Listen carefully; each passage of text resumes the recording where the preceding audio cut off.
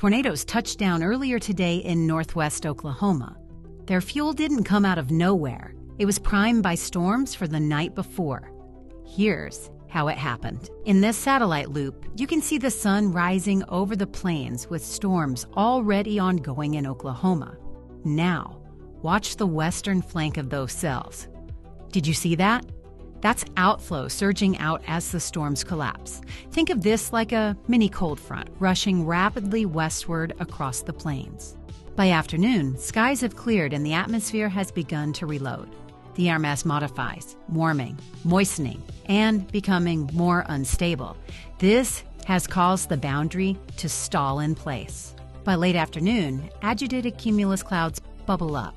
With time, these small cumulus clouds along our stalled boundary grow into monster storms. They slide southward and unleash giant hail and tornadoes into the evening hours.